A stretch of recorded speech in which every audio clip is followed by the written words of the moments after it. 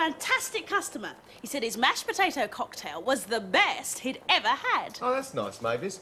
How's the mashed potato pancake, Badger? Where's it gone? I don't know. There it is. Oh, very funny, Badger, very funny. Anyway, then he asked if he could come down to the kitchen to meet everyone. You didn't say yes. Of course not. Why not? Because some customers might be a little I'll take put out. this up to him. OK, Mavis. See you, mate. Why, there you are. Oh, sorry it took so long. I'll bring it up now, and then you can bring it up later. No need. I'll eat it while I'm chatting with the manager. Don't tell me. That door over there? Yes, but he's rather busy at the moment. No problem. And he doesn't want to be disturbed by anyone. Oh, but I'm not just anyone. Here, with my compliments. Oh, Rodney's robotic kitchen equipment. Don't worry, he'll love being disturbed by me. Not bad, particularly for a human chef. Careful, Mavis. Oh, you must be Mr Troff. You must be selling something. Right first time. This is with my compliments. Thank you. And this is with mine. I'm not interested. Not now, but in 1 minute's time, Mr Troff. I guarantee you will be. 1 minute, you that last 1 second in there, he just does. Well, in 1987, someone selling everlasting candles lasted a whole 14 seconds in there before Troffy threw him out. That's the unbeaten record till now. Well, this one lost a minute. I bet you Badger he doesn't. You're on. He'll come flying out that door any second now. Now. Oh, yeah. Looks like he's beaten the record. He still won't last a minute. Yes, he... See? I won. There, I told you you'd be interested. And in less than a minute, too. Who won? So I'll see you quite soon, then, Rodney. Rodney? Pass a bomb bag. I'll see you very soon then, Hector. Hector? Pass a bomb bag again. Nice meeting you both. Bye. Bye. Pass a... Too late. Mavis? Simon, why don't you, take a lunch break? What? Lunch break? Use the stairs, please. Oh, well, you're the boss. Of course. Fine. Yes. See, stay. Come on.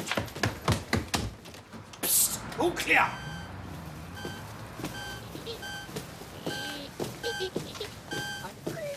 Shabba Chef, stop! Here it is then, the very latest in kitchen robotics. Voila! It does everything that an ordinary chef does, except for one thing. What's that? It doesn't ask for wages, which is why we call it the Shabba Chef. So you mean, once I buy one of these, I can shove a chef? Can I try it? Be my guest. Right. Isn't there a remote control or something? Remote control? How incredibly prehistoric. The Shabba Chef is voice activated. Call it by its name and it'll do anything you say. Right.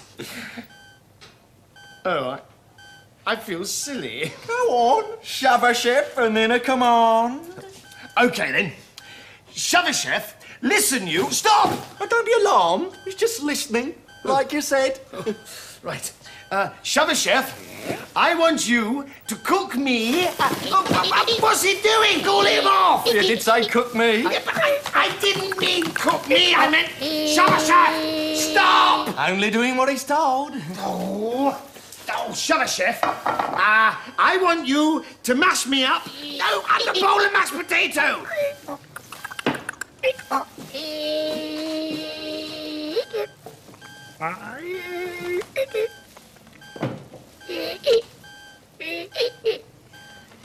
See? You only had to say.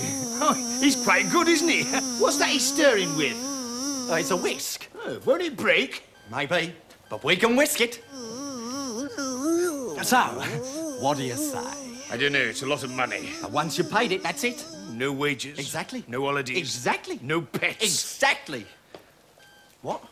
I don't know, just a sneaking suspicion I've always had about that Simon Bodger. Oh, yeah. Yeah, I'll bet.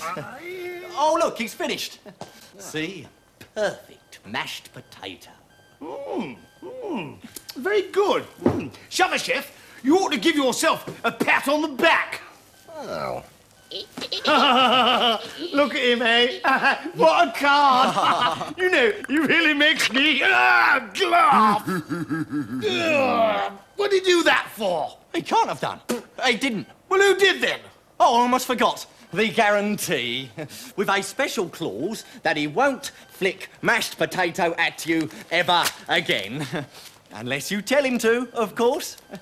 Plus, I'll knock 20 quid off the price. Now, look, I can't say fairer than that. You're on. I'll go and get the money.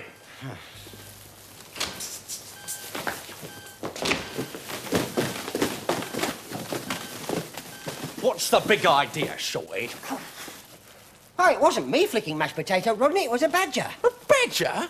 You don't get badgers roaming round in kitchens. You're doing this one, Rodney, honest. If you really were a robot, you'd have a screw loose. But I saw him. Look, just remember the routine. As soon as the monk's given us the money, I push off. What do you do? I get out of here as soon as possible. Yeah, without being noticed. Without being noticed. And then I wait outside for you by the getaway moped. Right. And then we, what? What? What? Here we are. £200, take away 30. 20. Didn't we say 30? Ah, all right. Leaves 160. 180. 180? Oh, all right. 180. Plus VAT makes a round total of 200 quid. Eh? Take it or leave it. No, all right. 200 quid. A pleasure to do business with you. Where's it gone? I don't know. You must have it. I haven't got it, you've got it. I haven't got it. Well, I haven't got it. You put it in your trouser pocket. No, I didn't. Look. Well, that's it. No money, no robot. Shove a chef out the door. We are off. Shove, Chef, come back here.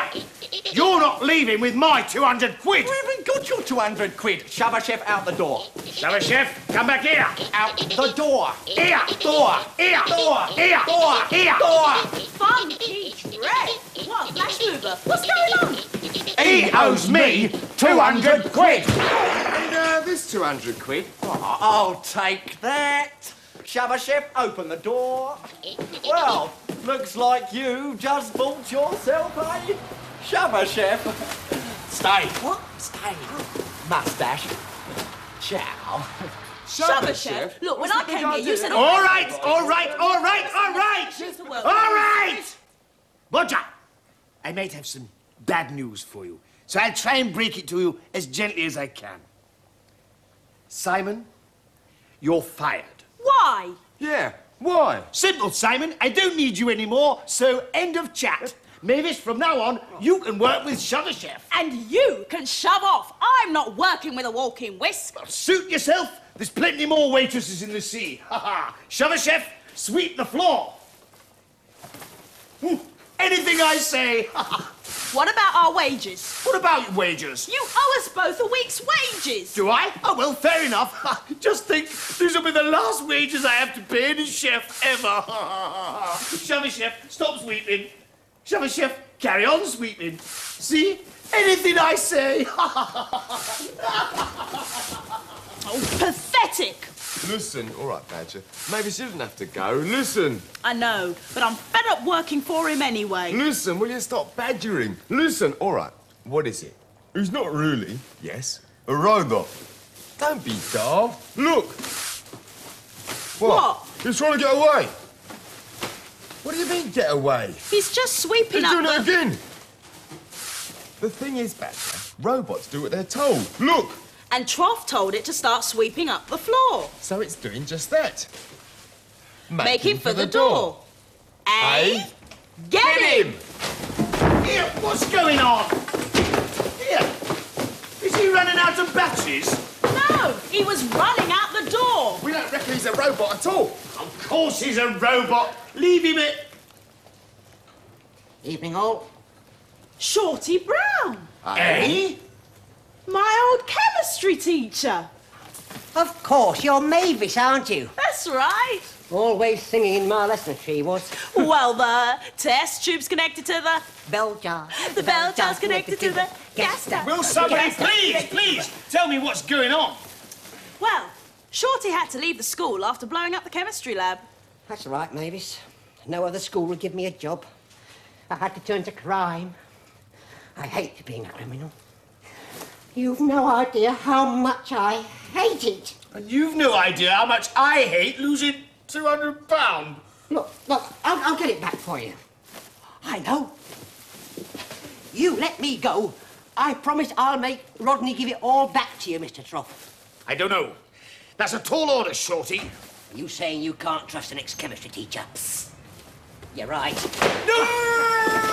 So long, sucker. Yeah. You owe me £200. You mean this £200? Mavis, Simon, get him.